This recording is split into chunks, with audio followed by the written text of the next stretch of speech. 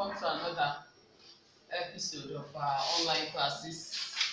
And please do not forget to subscribe to this YouTube channel, Palace of All Things. Now today we want to look at the adverbials, the adverbial phrase and the adverbial clause. I'm sure by now you know what adverbs are. Now an adverb is a word that modifies a verb, an adjective, or another adverb. It means that it tells us more about that class of words. Now, the adverbial phrase is a group of words that performs the functions of the adverb in a sentence.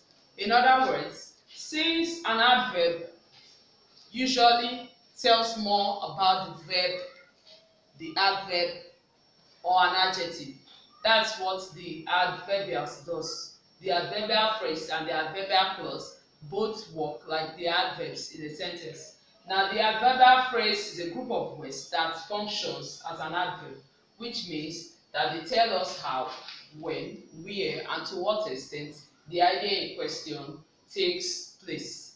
They tell you more about something that is already mentioned. It could be a verb, it could be an adverb, it could be an adjective.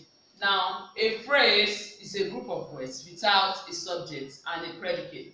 It means that it needs to be attached to the rest of the sentence or another group of words to make full sense.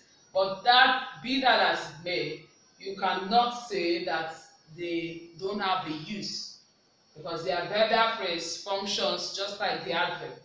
It tells you more, gives more information about a verb or an adjective or another adverb, as the case may be. Now, this adverbial phrase tells us how an action takes place. When an action takes place, you might just, for instance, come in and say, the man died. It's a complete sentence, it's all right. But if you want to give us more information about the man's death, you can tell us the time of the death. The man died yesterday. Yesterday is an adverb of time. So it gives you more information about the already stated expression. Now, the adverbial phrase is a group of words that tells you more about an expression. Now, in the garden is an example of an adverbial of place. To the university is another one of place. In a hurry is an adverb of manner. How did she leave? She left in a hurry. In an angry manner is an adverb of manner. Adverbial phrase of manner is a phrase because more than one word. With care is another adverbial phrase of manner. Into the well is another adverbial phrase. Now, functions of the adverbial phrase. We want to look at what they do in sentences. Remember, I told you that the adverbial phrase can modify a verb, an adjective, or another adverb. So let's look at how it does that. Now, number one, an adverbial phrase modifies a verb. E.g., we went to the zoo. We went to the zoo. Now, to the zoo is what? An adverbial phrase of place, modifying the verb went. That is the function. That is how it is in grammar. It modifies a verb. The adverbial phrase modifies a verb, as can be seen in this instance. We went to the zoo. To the zoo is the adverbial phrase of place. It's modifying the verb went in that sentence. Now, another function of the adverbial phrase is that it modifies the adjective in a sentence. An adverbial phrase modifies the adjective in a sentence. For instance, Ade is far more sensible than Ada. Ade is far more sensible than Ada. Now, far more is an adverbial phrase that modifies the adjective sensible. It tells you how much more or in what manner Ade is sensible than Ada. Simply stating that Ade is sensible than other is correct and complete. But if you add far more, you are emphasizing and adding information to the statement.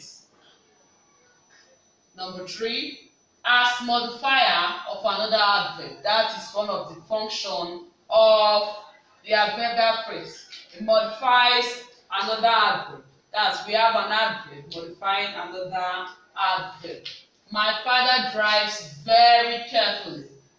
Now, my father drives carefully is complete on its own. Carefully being the adverb in that sentence. Now, if you want to place emphasis on the manner my father drives, then you can include another adverb to modify this adverb, the main adverb. My father drives very carefully. Very in that sentence modifies carefully. Now, I want to also look at the adverbial clause. This also performs the function of an adverb. It's just that a clause is far more encompassive than the phrase. The phrase cannot be stated on its own, but in some cases, clauses can be used as a full sentence, depending on what kind of information you want to pass across. Now, the adverbial clauses perform the functions of adverbs in sentences. Now, let's see how they do that. You may go wherever you want. You may go wherever you want. Wherever you want is a clause. Wherever you want is an adverbial clause or place. You may go is complete in itself, but when you add this added information, you have told us more about your initial expression. Now, we want to look at another example of the adverbial clause. When I saw him, he looked sad. When I saw him is an adverbial clause of time, telling us when he actually saw the person he is talking about. Number 3, he could not walk fast because he was old. He could not walk fast because he was old. That is an adverbial clause of reason. It answers the question why. He could not walk fast because he was old. It's usually introduced by such words as because, so that, in spite of, those kind of conjunctions. Now let's look at kinds of adverbial clauses. Just like the examples, as we were stating them, we were talking about kind they were. Now, one of the kinds of adverbial clauses we have is that of place. Adverbial clauses of place. These clauses are usually introduced by where and whenever. Now, you can identify each set of or kind of adverbial clause by what type of conjunction introduces them. He makes friends wherever he goes. That is a place. He makes friends wherever he goes. Adverbial clause of place. Wherever he goes. Now, there were dead bodies where the accident occurred. It answers the question where. That's the adverbial clause of place. Now, these are the other kinds of adverbial clauses. We have adverbial clauses of time, adverbial clauses of reason, adverbial clause of purpose, adverbial clause of possession, adverbial clause of condition, adverbial clause of comparison, and adverbial clause of result.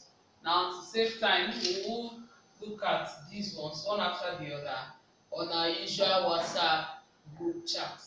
So, and thank you very much for your time, and please don't forget to subscribe to the YouTube channel Palace of All Things. Thank you very much.